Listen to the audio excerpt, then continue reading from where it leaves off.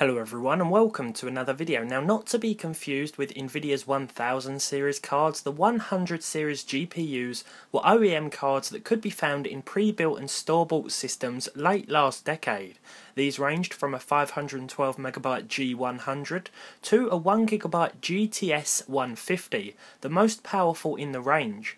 These cards are often forgotten about because they weren't produced as standalone hardware, although I'm told the GTS 150 saw a very limited commercial production, and that's the card we're going to be talking about today. Based on the numbering, you may assume that the 100 series cards are worse than the likes of the GeForce 210 or 220, but nope, the 210 still holds that unfortunate title of cards from a recent era. So let's assess the specs. The GTS 150, which sounds quite cool because of the GTS at the beginning, features 128 CUDA cores, a 738MHz core clock and a gig of GDDR3.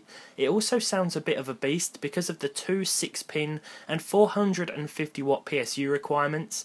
In 2009, when it was first used in production computers, you would have found it in pretty high-end store-bought systems. So what could you expect from such hardware?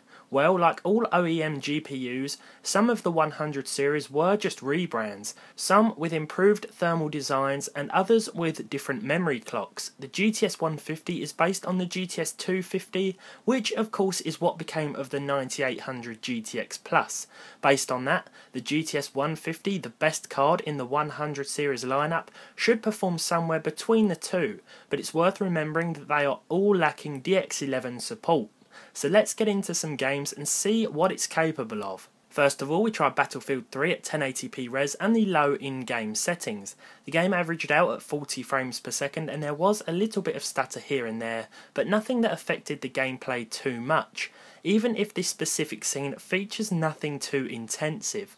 Frame rate figures are based on an hour of gameplay across a few different level checkpoints, and for the rest of the games we played each of those for an hour as well, in different scenarios.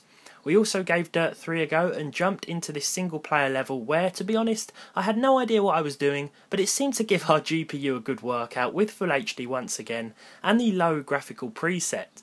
We could have turned things down a little more, perhaps the resolution, and that could be said for the other games too, but because the game ran fine, at 1080p there really was no need, unless you wanted a figure closer to a constant 60 of course. Payday 2 next, a game that a lot of you requested me to test. From what I've seen of the minimum requirements, it's no surprise that this ran pretty well with 40 frames per second on average. As you can see, the 1% and 0.1% lows didn't variate too much, and so there really wasn't any stutter or slowdown here, even when the action heated up and I wasn't just walking around. And finally, it's Csgo. I did things a little different here because Csgo tends to stutter with this card. I decided to limit the FPS to 60 and see how close the game could stick to that target, as it was a lot smoother than the game dropping from say 75 down to 55. Because of this, the average was recorded as 60, with those other figures not coming in too far behind. A nice result across our tested games here. Is the GTS 150 worth it? Probably not, due to the lack of DX11 support, and the same goes for the rest of the cards in the 100 series lineup. If you found one cheap enough, should you buy it? Well, maybe, if your intentions are to build a PC for older games or titles like CSGO, then it will perform just fine. The problem isn't with buying one of these, it's finding one.